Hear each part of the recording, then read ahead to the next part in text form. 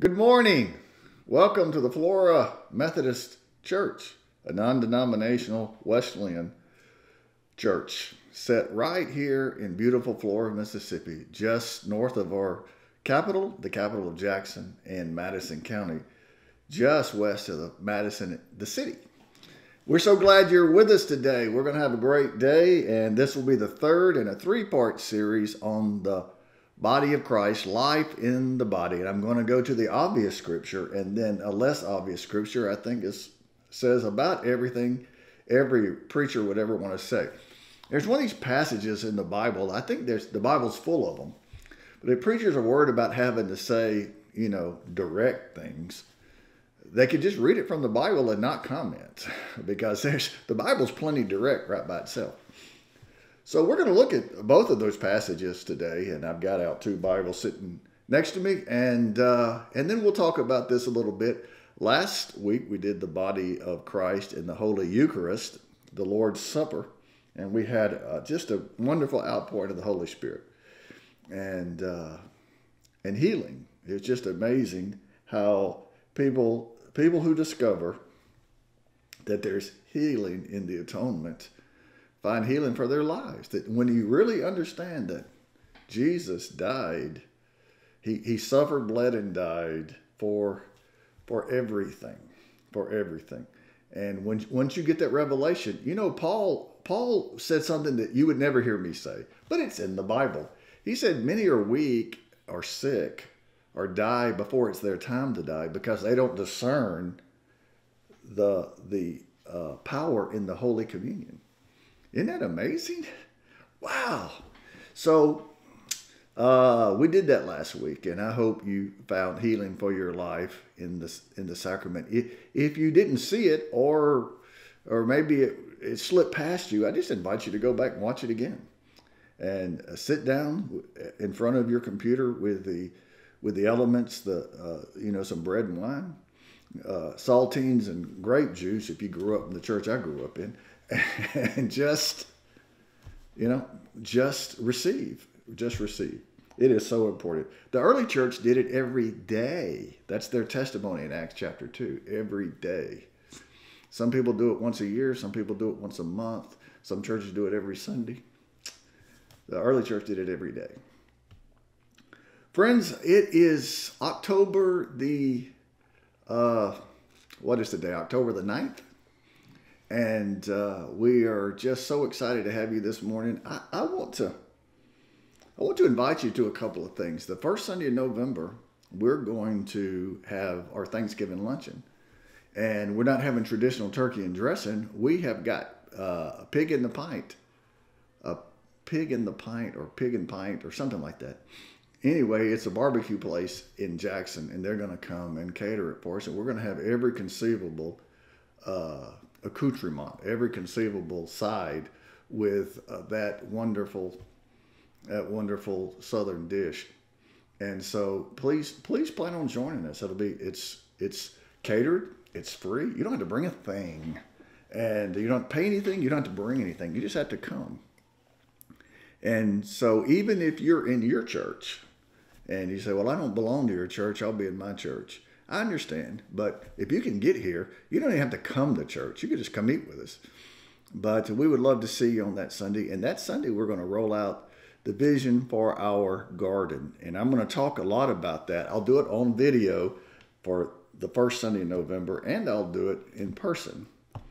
And so we have that. A couple of weeks later, we're going to have Soup Day. We used to have Soup Day on I think it was the first Wednesday of the month forever.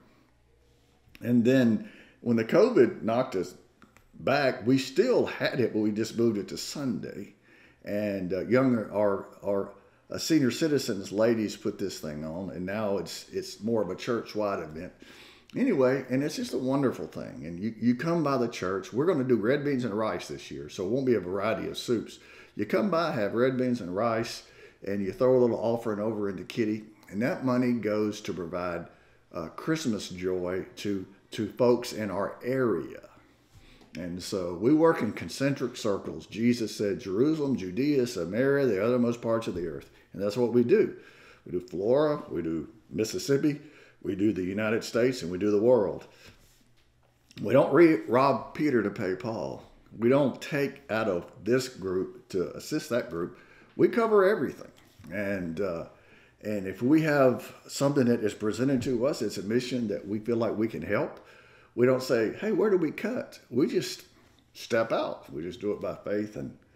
And really, it's just been wonderful. And so this is sort of the new soup day, starting in the COVID year. And so this will be the third time we've done it on Sunday. And so we sure hope that you'll be there for that. We have lots of Christmas things coming up, and I'll talk to you more about that. This week, you'll receive something in the mail from us, just a little happy, something very small. And then for your Christmas gift, I really have something that I've just wanted for so long to put in your hands, and we're just waiting for the time is right. So between Thanksgiving and Christmas, or around Christmas or New Year's, you're going to receive a gift in the mail from us, U.S. mail, that you're going to treasure for the rest of your lives. And so what I want you to do is let me know where you live. I need your U.S. mail address. We have, I think, around 235 households in our group. And some live right here in Florida, and some live all over the United States. But I might not have yours. So make sure I have your U.S. mailing address. And remember this, that we only send out blessings. We do not send out invoices. We do not send out appeal letters. And that's not what we do. And so if you've been burned, somehow you paid, you put $50 into a mission somewhere, and you got $500 worth of letters back asking you for more money, that's just not a very good, worthwhile thing. Nobody here does that. And so our giving is 100% pure. And so that's the only reason we want your address, is to put things in your hand to bless you, not to bug you. And so that's our commitment, and we'll do it. And that's what we do. Praise God. Friends, we're going to have a song. We'll go into the sanctuary. We'll worship a little bit, and then we're going to come right back here for the third and last installment of our series on life in the body of Christ. So each sermon is freestanding. So you do not have to have heard the last 2 weeks but they do, in some sense, we build upon what we teach, and we do lots and lots and lots of series. I did a series on the biographies of Jesus for Matthew, Mark, Luke, and John, and I intended to do that for the first quarter of 2021 or 2020. I don't remember. It was a year or two ago, and the thing turned into about 6 months, and then I didn't even exhaust everything. I just had to change because I thought, well, maybe people want to move on. I don't mean move on from Jesus. I mean study other parts of the Bible. So I did some teaching from the Old Testament, and we've had different series all summer long. We're glad you're here today. You are a blessing to us. I wish you were sitting right here in my office or right over there in my sanctuary, but I love to see you right here online. So friends, let's go into the sanctuary. Let's worship the Lord, and I'll be right back here in about 3.5 minutes. Praise band, take it away.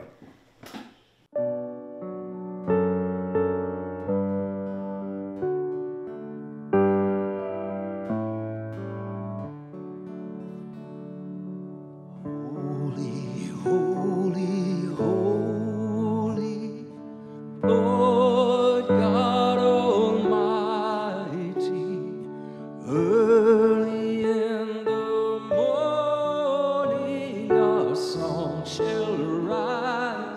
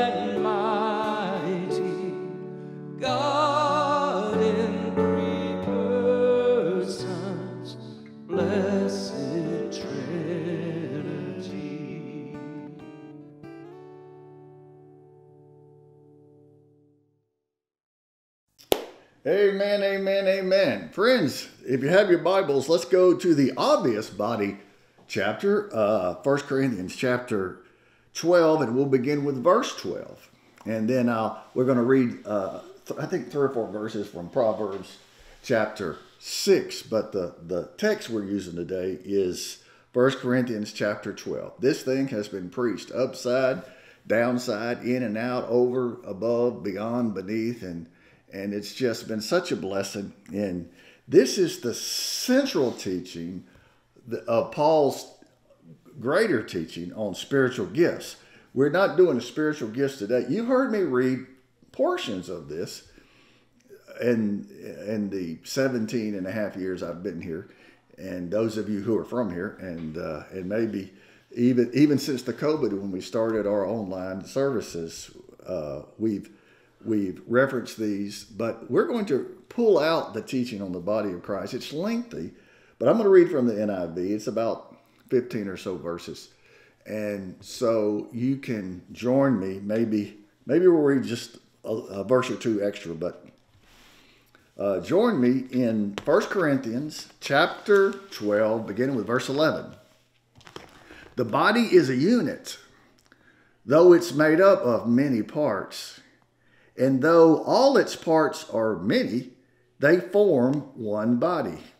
So it is with Christ, for we are all baptized by one Spirit into one body. We baptized 8 last Sunday at Carl and Casey's pool by immersion. I didn't think you Methodists do that. We do that, and we did it last Sunday. I think that is around 15 or 16 this summer we baptized by immersion. Public professions of faith, baptism. For we are all baptized by one Spirit into one body, whether Jews or Greeks, slave or free, and we're all given the one Holy Spirit to drink. Now the body is not made up of one part, but many. If the foot should say, I'm not a hand, I do not belong to the body, it would not for that reason cease to be part of the body. The foot would be stupid to say that. But you can believe something sincerely and be sincerely wrong.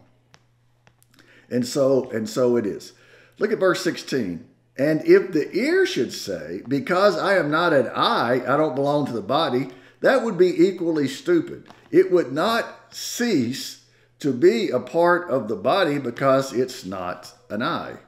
Look at verse 17. If the whole body were an eye, how could it hear? If the whole body were an ear, how could it smell? But in fact, God has arranged the parts of the body, every one of them, just as he wanted them to be. If they were all one part, where would the body be? As it is, there are many parts but one body.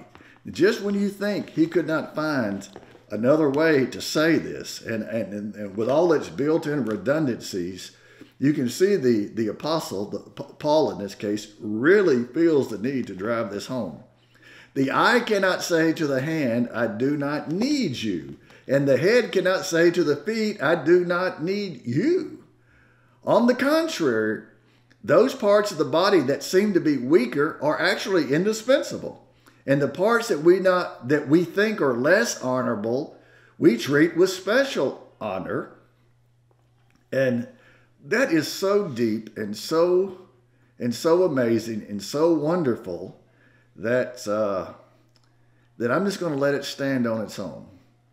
There's no reason to unpack this in the next verse. So you'll understand as we read. Verse 24. While our presentable parts need no special treatment, but God has combined the members of the body and has given greater honor to the parts that lacked honor, so that there should be no division in the body, but that its parts should have equal concern for each other. If one part suffers, every part suffers with it. You heard me reference this in the last 2 weeks. If one part is honored, then every other part rejoices with it. Now this is the last verse. I'm just going to add this in there. I'm going to stop before we get into spiritual gifts because I think that can overwhelm us, and I want us to get this part. Now you are the body of Christ, and each one of you is a part of it. All right. Now, let me read from, this will be the New King James Bible. This is Proverbs chapter 6, and it is a wonderful poetry, and it is so direct. Now, you can read this in the Living Bible or the New Living Translation or the some paraphrased versions, or even the NIV or the RSV, and you can lose a little bit of it. But it is more direct than it's more direct in the New King James Bible or the King James Bible than it is in any other version, because the King James just carries that wonderful poetry. If I'm going to read the NIV Bible, I'm going to read Leviticus in the NIV. You know, 1st and 2nd Kings, 1st and 2nd Chronicles, 1st and 2nd Samuel, that kind of thing. I'm reading through these stories. But if I'm reading the Psalms, I want to read the King James Bible, right? The Lord is my shepherd, I shall not want, that kind of thing. So this is Proverbs, and it is beautiful Hebrew poetry. So let's begin with verse 16. These 6 things the Lord hates. Nay, 7 are an abomination to him. And so this is poetry. He's not saying there are 6 things the Lord hates. No, there are 7. If he's just simply enumerating things, Solomon would have just scratched through it and started over. But he wants us to catch the beauty of holiness. And it is embedded in this passage. Let me read this verse 16 again. These 6 things the Lord hates, yea, 7 are an abomination to him. Here are the 7. These things are an abomination to God: a proud look, a lying tongue, hands that shed innocent blood, a heart that devises wicked plans, feet that are swift and running to evil. You see, these are a part of the body of Christ. Did you catch that? Yeah, isn't that amazing? A false witness who speaks lies, and the Lord hates the person. You know, I know Lord hates things, but here, and you don't find this very often in the Bible, you'll find it almost never. Not never, but almost never. You'll find the Lord hates him or the Lord hates her. It's usually the Lord hates the Lord hates lying. But here it's the Lord hates people who lie. And so that is very strong, isn't it? Because God is love. Because God is love. So let's look at the very last one. And the one who sows discord among the brethren. The brethren are those who you go to church with. Those who say nasty things about the people they go to church with. Yikes. And so we're set up here. We're set up here by Paul's teaching on the body of Christ. He makes 2 statements in that 1 Corinthians 12 passage that I think that we just need to remember. I mean, we can hang our hat on these. You know, for better or worse, for richer, for poorer, in sickness and in health, to death us do part. These things are going to be true, right? This is covenantal language. This is what he says. The covenant we have with God and the covenant we have with each other. The Spirit places us in the body. And so it's God's providence. It's his grace. It's his mercy that places us in the body. And our obligations then in the body are how we relate to each other. And so if you were to ask Jesus about this, what's the most important thing? If you could just say, what is the most important thing? What's the most important commandment? Jesus would say this, there are two. Love the Lord God with all your heart, soul, mind, and strength, and love each other. And love each other just like you love yourself. Isn't that amazing? That's life in the body. That's what we're talking about today. Here's the setup. We are in the body of Christ. That's the setup. We are in the body of Christ. You belong to me and I belong to you. And if you get cancer, I got cancer. And if you drop a bowling ball on your foot, I'm going to hop around. And it is not just sympathy, it's empathy. We feel each other's pain and we rejoice with each other. Did you catch that? Jesus said that, and Paul says this. We have that witness throughout Scripture. When one of us is sad, we all cry. When one of us rejoices, we all rejoice. You call me up one day and you tell me I got fired from my job, I'm going to grieve with you. If you call me up one day and you said, I won the lottery, I'm a millionaire, I'm going to rejoice with you. I'm not going to fuss at you for buying a lottery ticket. Besides, nobody ever calls the preacher and says they won, and nobody ever calls the preacher and says they lost. But somebody's buying those tickets because they're selling the heck out of them. So, you know, that's your business. But I'm telling you, if you ever win it, you'll be the most happy person on earth. And your wife or your husband or your children or whatever. But I'll be happy with you. I hope you win. Every time they announce those $1 million winners and $1 billion winner recently, isn't that amazing? $1 billion winner. You know what I pray? I pray. I said, Lord, whoever wins that, I hope they love you. I hope they love you. I hope your people win. And I remember before we had a lottery in Mississippi, a lady in Jackson went to Louisiana to buy a lottery ticket, and she won $1 million. $1 million. And she belonged to a church that I attended, you know, sometimes on Sunday nights or something, when we didn't have church in our church. And so I didn't know her, but I knew her pastor and I knew, you know, their church family. And so I saw it in the paper that she had won. And they interviewed her and they said, what are you going to do with your winnings?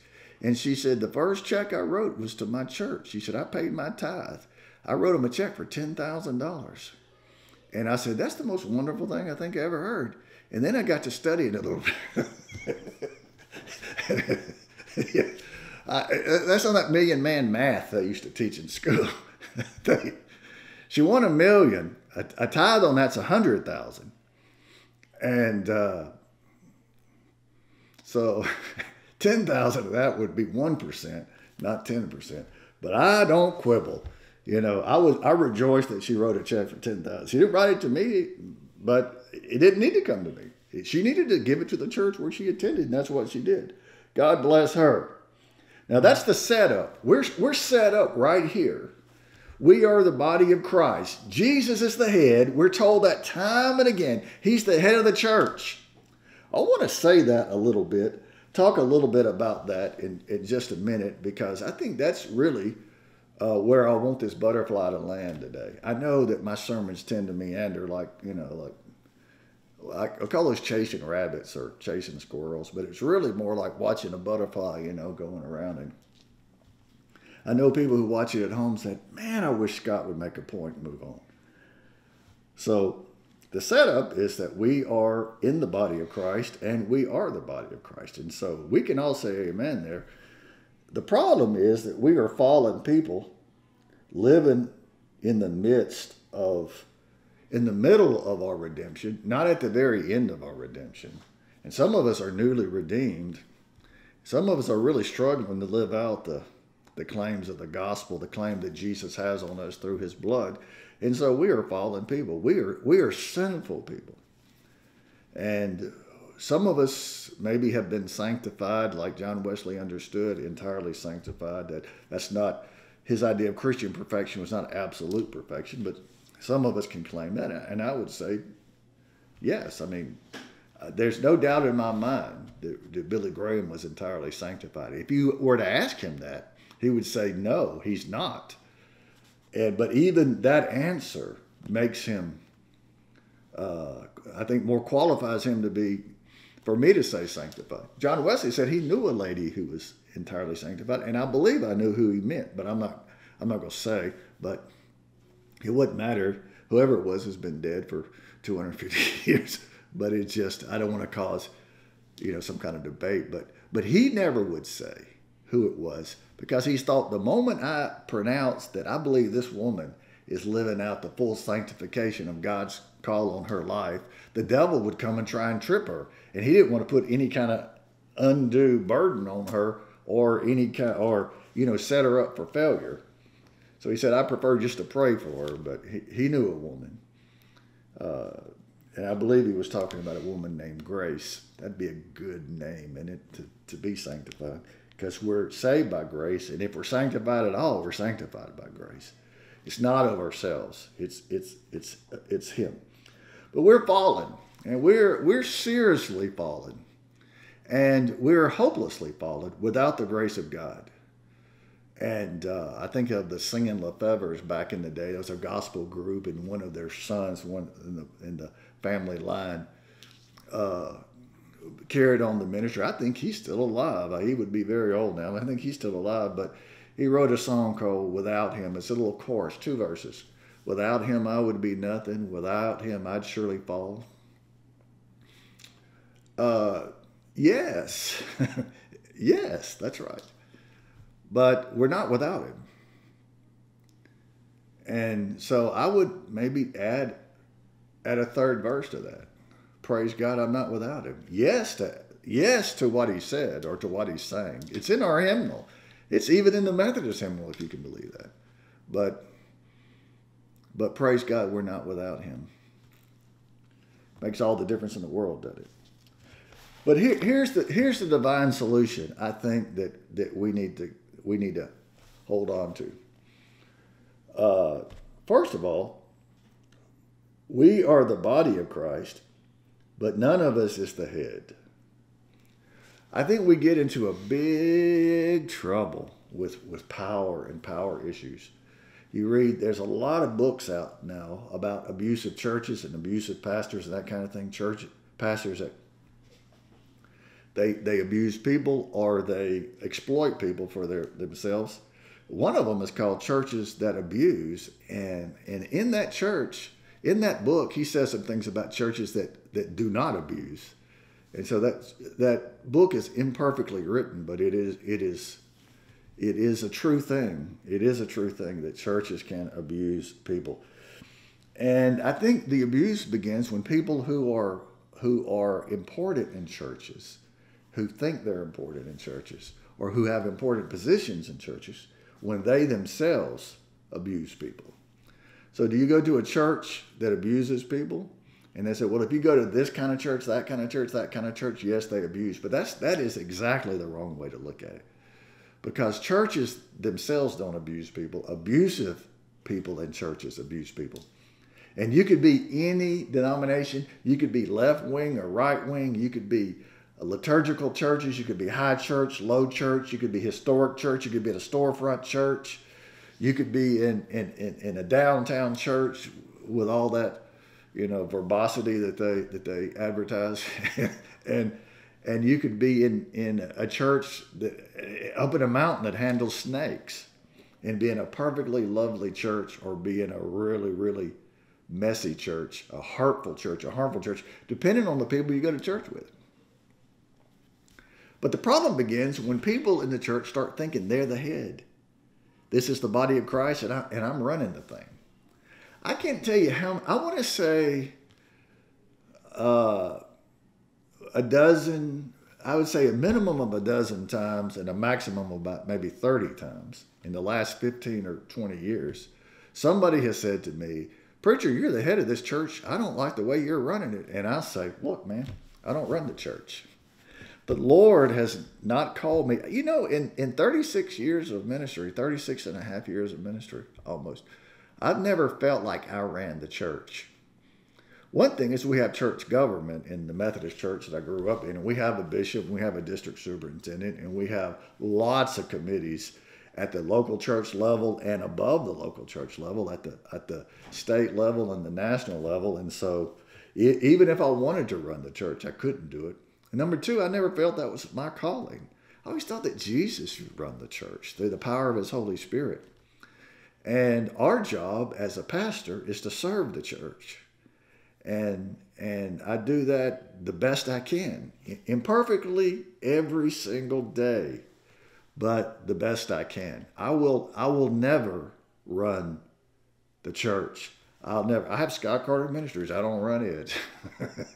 You know, it just sort of comes to me what we should do. And that ministry exists to serve the church around the world. And that's I'm not blowing smoke. I'm just telling you the way it is. So friends, let me say this to you, sweet friends. Let me say this to you. When bishops or cardinals or popes, if you're in that thing, primates, some people call their church leaders primates. If anybody a board of deacons, a board of presbyters, a board of elders, an administrative board, an administrative council, deacons, however you run, however your church government is run, if the people who run it are not serving it, then you just have a whole big mess on your hands. It doesn't matter what your church government is. It doesn't matter what the polity is. And we just forget that Jesus is the head. And we serve to please him. And we love him and we love each other. We serve him by serving each other. And so that is so important. Please, if you don't walk away from anything else, walk away from this. Walk away with this. You are in the body of Christ, and you are the body of Christ, but you're not the head of the body of Christ. It doesn't matter what your title is. Right? You've heard the old saying, Pharaoh had a title, but Moses had a testimony. You remember that? Herod had a title, but Jesus had a testimony. It turns out Jesus had a title too, but he's king, he's Lord, but he laid all of that aside. Pontius Pilate had a title. Jesus had a testimony. So you've heard that before. Let's look a little. Let's drill down a little bit further. Our job is to operate and be obedient as parts of the body. I like this idea of being a part of the body, and I think it is a fool's errand to decide what part of the body you are, because the scripture that I read right here said he places us in the body where he pleases. And I had a seminary professor who taught preaching, and he had that little, what is that little thing that kind of in your stomach that explodes sometime? What is that? Appendix. Yeah, he had appendicitis, and so he missed about 3 or 4 weeks of school. And he's a Texan. He's from Houston, Texas. He's a lovely guy, Houston, Texas. And so they brought in as his substitute another professor in the same department. It was they taught preaching, the servant as proclaimer, I think they call that curriculum. And they helped us with our sermons. And by the way, they're brutal. Boy, you have never been brutalized until you preached in front of a room full of seminarians and seminary professors. Well, you don't want to make a mistake. Fortunately, I'm perfect, so I didn't have to worry about that. But no, I'm telling you, it's brutal. And so, but my professor was was a lovely guy, you know, and he wanted to help you. This other guy, he was my professor was from Texas. The other guy they brought in was an older gentleman. They were both really too old to be there, but the older gentleman was from Michigan, and he did not like my accent. And so he read he in my sermon he said he agreed with what I said. He said he gave me high marks on my sermon, but then he just eviscerated me for having a Southern accent. And he said something about the way CBS did it and the way NBC and this is years ago, 1980s. The way they did it is that if they found talented journalists in the South, he said they moved them to Middle America so they could learn how to talk, and before they sent them to New York to be their anchors. And he said, you'll never be a preacher in Michigan with your accent. So my professor came back, and he was meeting with us individually to catch us all up, and he looked at my sermon and he read it and he saw it on video, VHS back then. And he said he was reading, he looked kind of confused, and he said, what did Dr. So-and-so say to you? And I said, well, he told me he didn't like my accent, and he said I would never make a preacher in Michigan. And my professor said, well, that's his hang up, because this guy's from Texas. He said, let me tell you something. If God wants you to be a preacher in Michigan, you're going to be a preacher in Michigan. Although I don't know why God would ever want you to be a preacher. And so, I mean, it was so affirming. And so I felt good, you know, and they told us, you know, how we're to dress and all that kind of stuff. And they said, for heaven's sakes, do not ever wear a pair of cowboy boots in the pulpit. And all the preachers from, you know, this is huge. All the preachers from, you know, from Texas and from Arizona and really throughout the South were just objecting. You know, they said culturally it's not accepted, and they said culturally it's not only is it accepted, it's expected. You don't know what you're talking about. And so the greater point, I'm whining now, but the greater point is that wherever your place is in the body of Christ, God will put you there and equip you to be there. And so find your place in the body of Christ according to your gifts, and let that be your place. Now, let me get down to the rub just a little bit, and I'll pray for you in just a second. The rub is in issues of authority. We're in the body of Christ, but who's the boss? I mean, somebody's got to run the ship down here. And so the way the Methodist Church is set up, and it's the only church I know, I've been in it 61 years. I say from time to time, you've heard me say, starting back in May, that I was an ex-Methodist. The truth is I'm a retired Methodist. I retired after 36 years in the Methodist Church.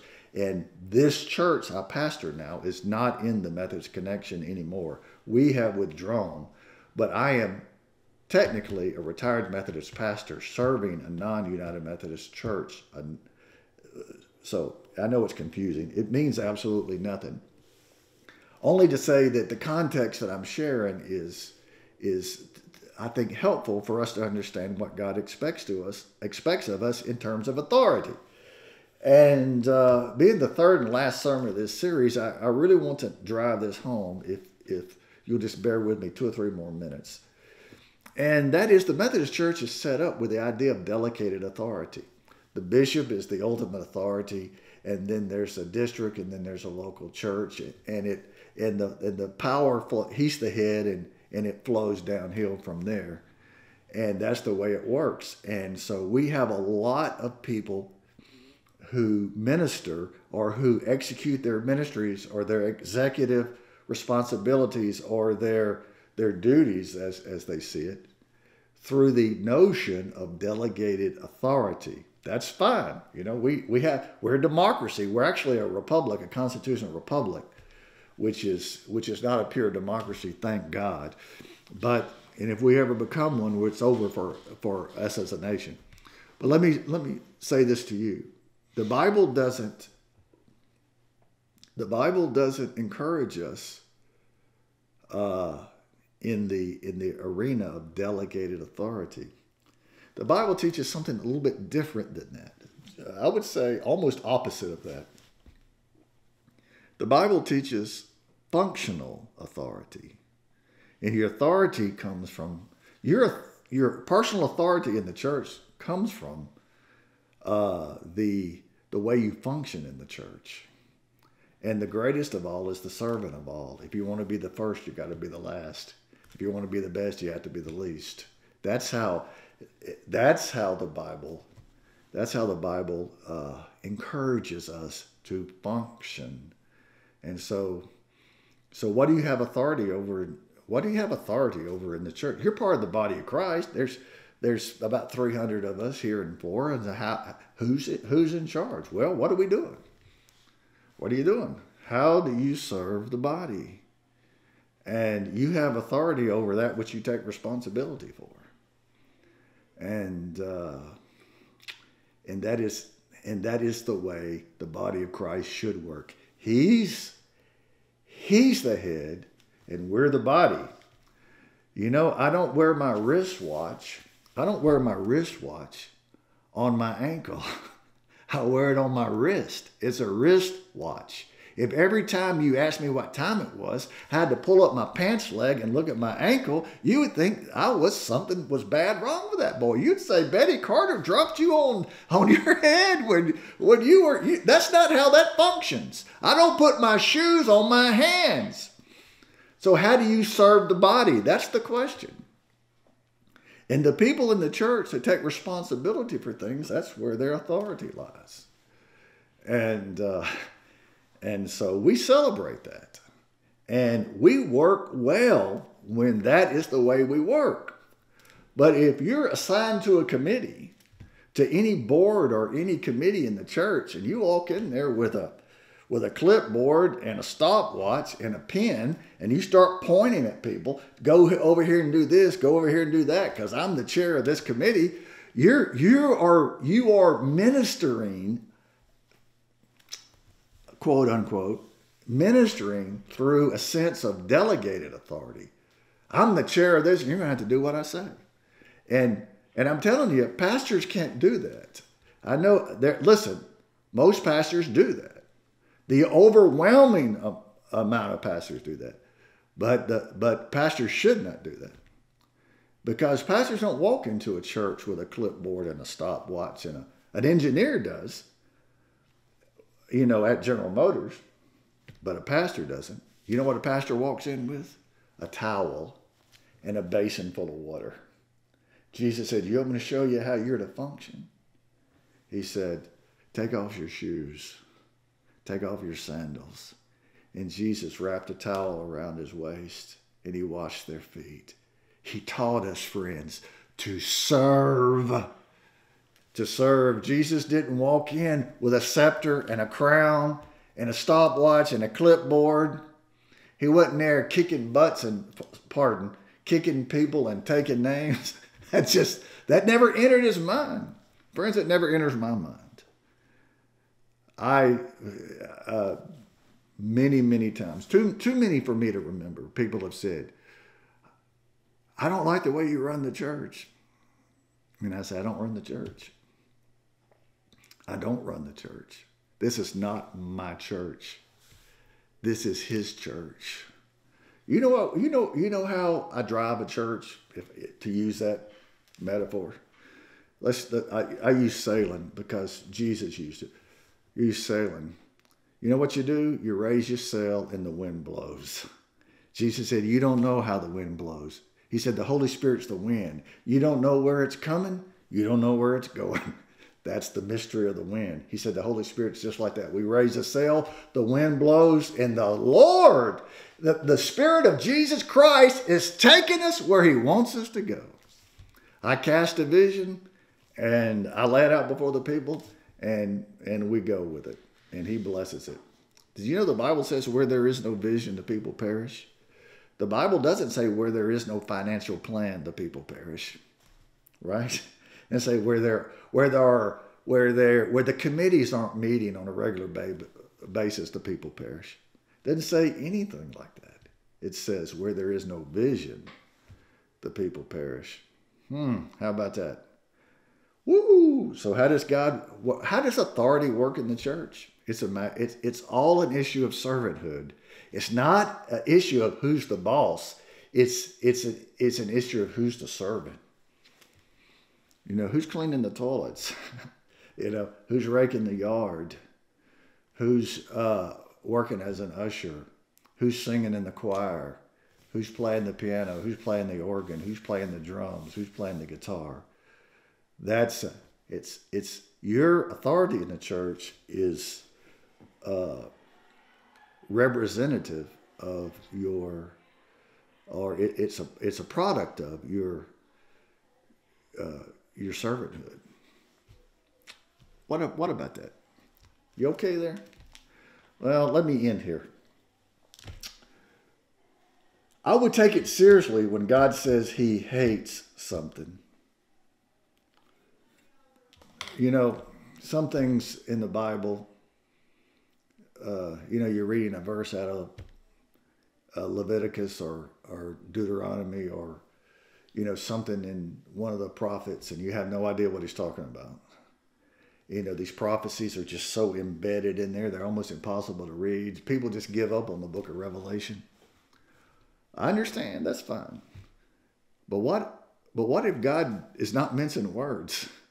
There are 6 things the Lord hates. Nay, there are 7. Oh my goodness.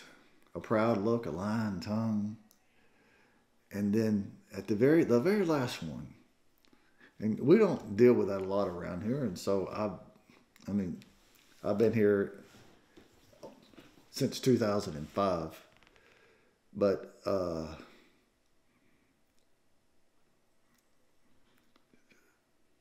those who sow discord among the brethren. There's troublemakers in the church.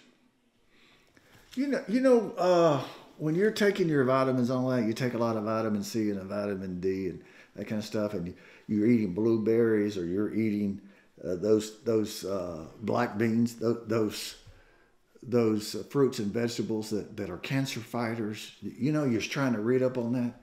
I learned a word years ago. I'm trying to be healthier because I'm so out of shape. And that is the word is or the term is free radical. You know what that means? A free radical. It's how people get cancer. And their cells, they have a cell that goes into rebellion against their body. And they call those little cells, those little rebel cells, they call them free radicals.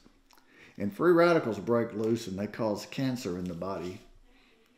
What's true in the natural is also true in the spiritual. And on occasion, we don't have them around here. It's very rare that it happens around here, but I've seen it a bunch. I've been in church all my life. I've seen it a bunch, and you've probably seen it in your church. But we have people that are free radicals, and they cause cancer in the body of Christ. They just go off on their own. And it's usually over an issue of authority.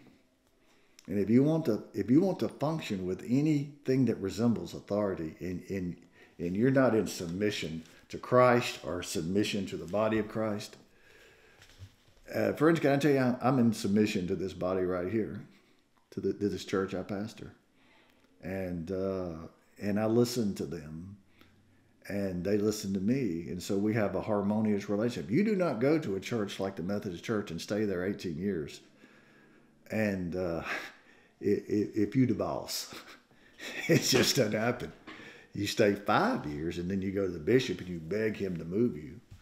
Let me tell you, friends, the average Methodist preacher stays 3.2 years. The average Baptist preacher stays 1.6 years. It is really, there are hundreds of churches in Mississippi alone that don't have pastors of all denominations, and there are thousands of churches around the nation that don't have pastors. Today they don't have a pastor. Well, we have a trouble with free radicals. They're not committed and submitted to Jesus, to His Word, and to each other. The divine antidote to all of that is servanthood. The body serves each other. If my face itches, my hand scratches it. You know, if I want to get up and walk across the room, my legs and my feet take me there. But once there's rebellion against the head, then we have real trouble. Let me ask you something, friends. Are you committed to the servanthood that Christ calls you to? Are you committed to serving the church, to serving the body? Do you want to run the thing or do you want to serve the thing? Let me just say this as bluntly as I can.